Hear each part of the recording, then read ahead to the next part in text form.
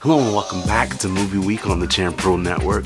Today we're here to talk about $1 Million Arm, which for those of you who don't know what the movie is about, let me just sum it up quickly.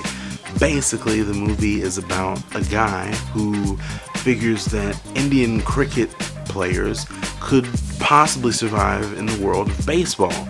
So he goes to India and he finds two kids who don't even play cricket and try to get them to learn baseball. They're a little bit confused in this alien territory, and he's trying to help them live out their dreams. The movie came out just a while ago, and it's already got 29 million in sales. I just wanted to have that be our video for today. Have you seen the movie? If so, let me know. Is it a thumbs up or a thumbs down? Is it 2 thumbs up? Is it 2 thumbs down?